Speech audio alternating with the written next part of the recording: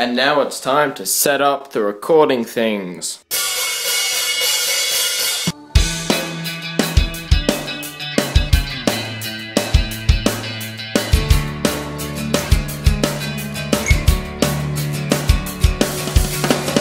And we are ready to go. What I have set up here is my computer running some Logitech Z313s. Subs down there, speakers up here into the computer. I've got the Yamaha MW10C, relatively minimalist mixer, but it definitely does. Just a USB interface, and then over here we have the Samson R31S going into my Randall RX120D. That's going through a Boss MD2, and I'll be playing the Gibson Les Paul Studio that I've got over here. And then later on I'll be playing the Yamaha DT Explorer. And yeah, we're pretty good to set. Fantastic. Oh yeah, by the way, the DAW I'm running is Mixcraft 3.1, which is, it's okay, it's fine, it's nothing too professional. I got $50. Yeah, I actually bought something, how about that? Buying software. What is this?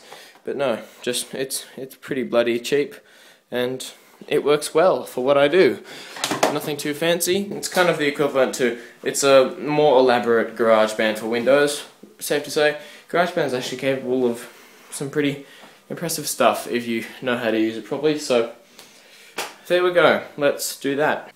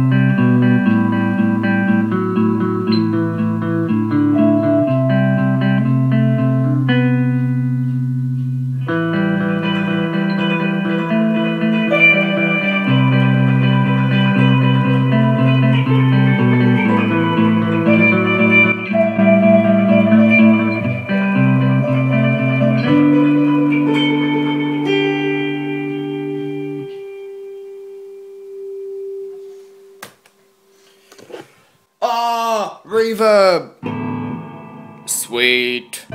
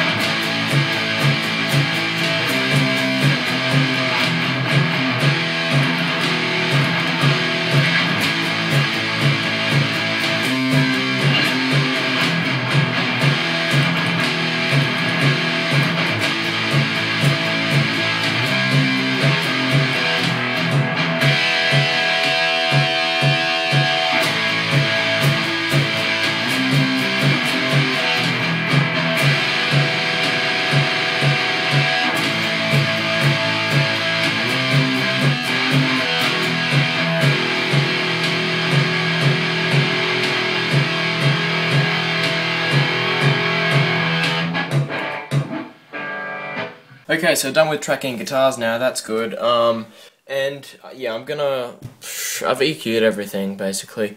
I can't master yet because the only thing I have is guitars. Tomorrow I might head on to bass and drums, who knows what'll happen. But the one thing I was thinking about for the final cut is a bass drop. Just might...